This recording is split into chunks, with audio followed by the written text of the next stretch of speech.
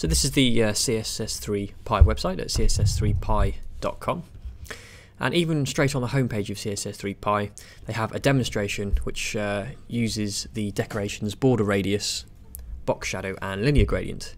And even on their homepage they're suggesting if you browse the page in IE 6, 7 or 8 then the CSS will be working on that browser. So if you check out CSS3 Pie in Browser Lab, or indeed in IE 6, 7 or 8, you'll see that their CSS3 properties are rendering perfectly on their own test page.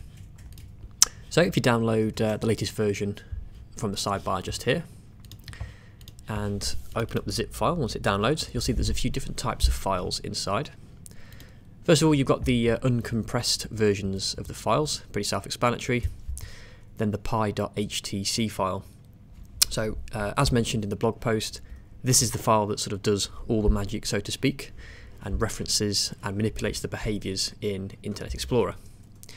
Now pie.js, you might, if you sort of rush in and download this like I did, you might just think you have to run this JavaScript on each page and it'll make your life a lot easier. The pie.js is actually a sort of fallback version for those that are struggling to get the HTC file to work on their server. If you're using Apache, sometimes the server may not quite handle the content type correctly. So what Pie have done is also include this pie.php file, which we'll talk about in just a second. So if your server's compatible, you should all you should need from this folder is simply the compressed pie.htc file. So I've copied and pasted HTC and the PHP file across to my server, and what I'm looking to achieve is, here's a sort of site that I'm currently developing. You'll see up here in the top right corner I've got this CSS3 rounded corner button for getting a quote. Now obviously using CSS3, that button's going to be nice and crisp and sharp, particularly with all the sort of Retina browsers that are sort of cropping up on the iPad and the new MacBook Pro. I'd like to maintain those rounded corners in IE rather than actually making an image fallback. So you'll see here it's got rounded corners. That's how my button's going to fall back in the older versions of IE. So I'd like to maintain those CSS3 rounded corners. So in order to do this, like I said, I have downloaded and placed the pie.htc file and the pie.php file on the root of my WordPress site. So it's not in the root of the theme, it's actually on the root of the site itself. Now there's nothing you need to run in the head file or anything. If you come over to your styles where you want to use the Pie reference, you'll see here I've got the CSS for my button, and I've actually even separated off the CSS3 from the main CSS2 properties. So here's my border radius, and what you have to do, so we've got the, like I said, the Pie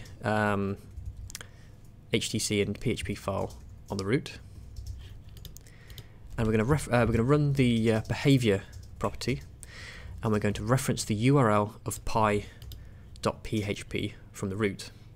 You can't just go straight to the HTC file, but the purpose of the PHP file is it actually forces the content type for the HTC file. So if you're struggling to get this to work, and by sourcing straight to the HTC file rather than the PHP file, try including the PHP file and actually referencing the behavior to the PHP file, which will open the HTC file and ensure that the content type for your Apache server is correctly specified. Okay, so here's the behavior, and unlike most style properties, the style sheet will source things like images, as you know, relative to the location of the style sheet. So if you're in WordPress like I am and your style sheet's within your theme folder, it will source CSS images and things from that theme folder, whichever the relative paths. Now however, the issue you have here, this is what sort of stumped me for a moment, is the behaviours aren't sourced in the same way. They actually look at the root of the page that the CSS is loaded on. So this style sheet was being loaded on the home page. It would look for the file on the root. If you're in perhaps a couple of subfolders, it would look for that file in those subfolders. So the easiest thing to do to make sure that you're up and running and working fine, no matter how many sort of tiers of folders and permalinks and things you have, particularly if you're using WordPress, is to put the Pie files on the root of the server and then source them with a // which will obviously always get them from the root. Okay, so you add the behavior, and you need to add the behavior within each selector that uses CSS3. So you can't reference it just once in this selector. If you have CSS3 elsewhere, like here for example, you need to run the behavior property in there as well.